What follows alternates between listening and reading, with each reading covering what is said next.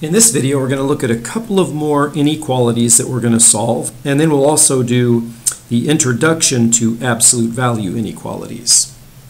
So, just as a warm-up here, write each of these sets as an interval and in set builder notation. So by the set, it means the shaded part. Might be hard to see, but the only shaded part is in between here and here. Okay, so as an interval, it's very easy. -1 with a square bracket, because that's a solid circle, comma 2 with parentheses, because that's an open circle. That's what this represents. This symbol is the same set as the set that's shaded on this line. And in set builder notation, we would say the set of all x such that, let's see what x has to be in between. In between 2 and -1. Now you put the less than or equal on the -1 side because it can equal -1, but it cannot equal 2. Now what happens when you get this situation? This is shaded and also this is shaded. Well, remember what I said? If you have two intervals that don't overlap, these two don't overlap, you're going to have to just put a union in the middle and do this interval, which would be (∞ to 0, and this interval, which would be 2 to infinity. Let's get our brackets correct. So this will be (∞), parentheses always, up to 0 with a square bracket, because that's included in the set. Now the 2 is not included in the set, so parentheses to infinity, parentheses. This is the interval representation of this. You can think of that one corresponding to that interval, that one corresponding to that interval, but you need to put that little symbol in between them. And then we could say, well, that's a set of all x such that x, let's see, x is less than or equal to 0. That's this. Less than or equal means either equal to 0 or to the left, or x greater than 2, not greater than or equal. Greater than. This is set builder notation. Okay. Now, these are the first examples we're going to do. I'm just going to do a couple of these. These are compound inequalities. Notice there's two less than symbols in there, or less than and less than or equal. What we want is to get the x isolated in the middle. All right? So we're going to end up getting x caught in between two different numbers. So subtract 3 from I can't say both sides, all three sections. Eventually we want x by itself. So let's get rid of that 3 first. So -12 less than 6x less or equal, 6 minus 3 is 3. Okay, next thing we do is divide everything by 6 to get x by itself in the middle. So x is in the middle. 3 over 6, I'll reduce that to 1/2. -12 over 6, -2. Oops, less than. -2 less than. X less than or equal to 12. Oh, less than or equal to 1 over 2. So the solution as an interval is just say -2, 1/2. Now, this one needs a square bracket. That one needs a rounded bracket. That's the solution. Maybe I'll put the graphed solution over here, but it's quite easy. And it'd be a solid on the right, open on the left, shade everything in the middle. Two different ways to write the solution. All right, next example.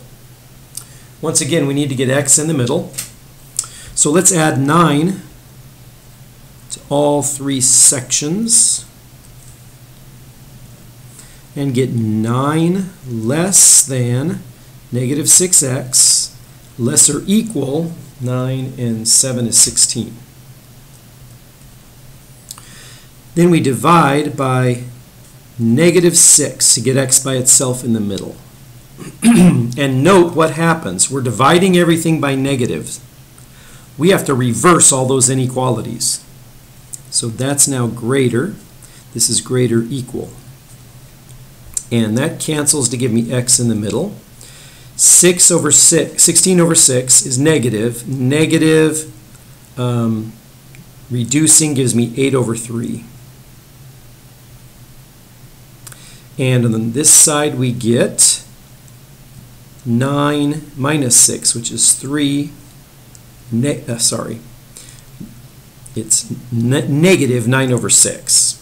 So that would be reduced to 3 over 2, negative 3 over 2. Okay, well, we cannot write the interval in this form. I mean, unless you're really thinking ahead. We need to rewrite it so we're dealing with less thans, not greater thans. So we need to flip it all the way around so that negative 8/3 is on the left. Less or equal x less than negative 3 over 2. You can just remember that on the negative 3 over 2, the symbol is pointing towards the x, just like it is over here. Between the x and the negative 8 over 3, it's pointing to the negative 8 over 3, just like it is over here. Okay? Now we can write it like an interval.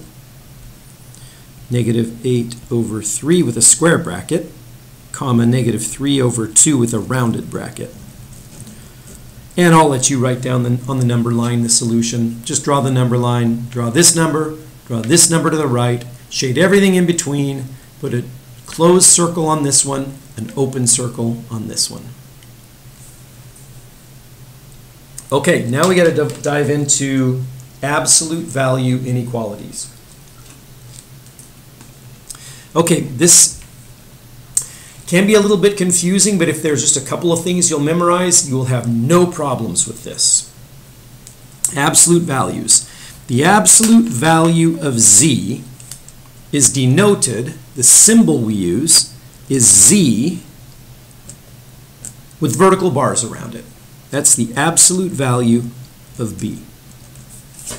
Now let's define it, the absolute value. The absolute value of x, denoted like this, describes the distance from 0 to x on the number line, or the distance from x to 0 on the number line. Distance, we always think of positive. No matter if you're measuring going from left to right, right to left, we think of distance as being positive. So therefore, the absolute value of x is never negative.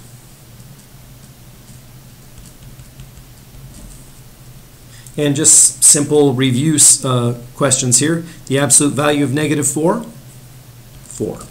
Absolute value of 2.5, 2.5. Absolute value of 0 is 0. Note that I could not say the absolute value of x is always positive. It's not because of 0. 0 is neither positive nor negative. So if you have a positive number inside absolute values, you can just remove the absolute values. If you have a negative number, you remove the negative sign when it's in absolute values.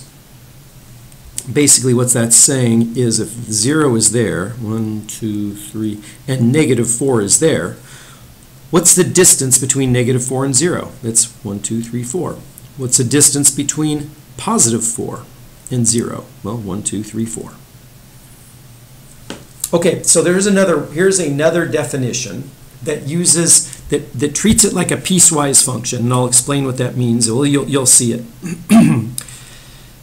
All right, it's going to take two steps, two pieces here. If x is greater than or equal to 0, I should have put the word if there. If x is greater than or equal to 0, what is the absolute value of x equal to? How could you simplify it if x is greater than or equal to 0? You can just remove the absolute values, right? Like this one over here, 2.5 is positive. So the absolute value of it is just 2.5. So I can say the absolute value of x is equal to x as long as x is greater than or equal to 0. Well, how about if x is less than 0? What do I put here? Well, what could I put here? I can't use absolute value of x because we're defining it. I can't use it in the definition. So what do I do to negative 4 to get a positive 4? I multiply it by negative 1. So negative x. And I know some students say, well, it's impossible. Absolute value can't be negative. This is not negative. That is positive.